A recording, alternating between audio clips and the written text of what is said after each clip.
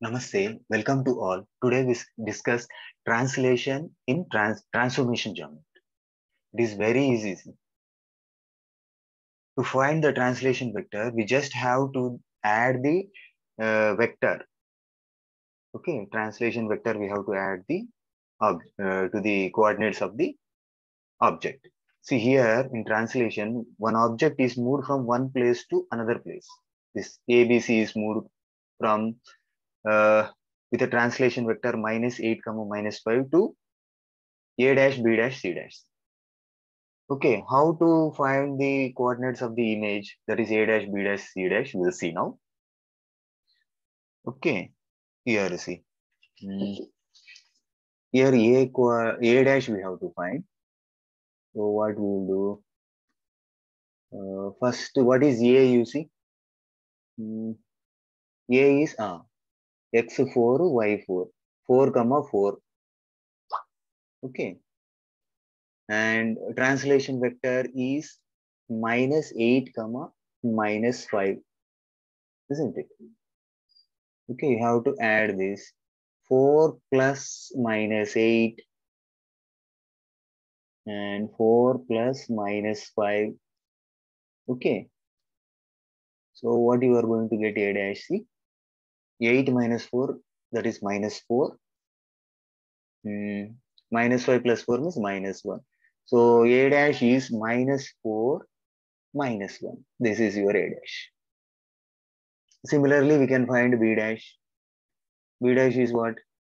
Here B first you see 10.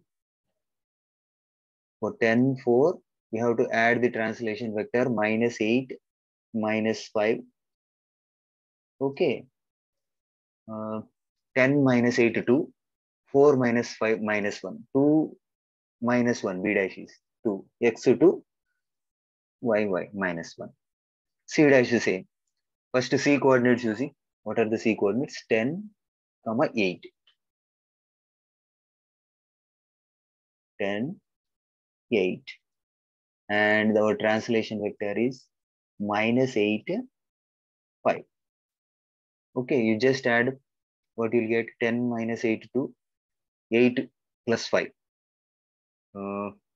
Here, wait a second. Wait a second. We -5, no, sorry. 8 minus 5, it is 3. So 2, 3 is C dash. X2, 3. This is C dash. See, each and every point is moved at the same distance in the same directions. In the same direction also. Okay, that is called translation. Next to see one more thing, how to find vector of translation.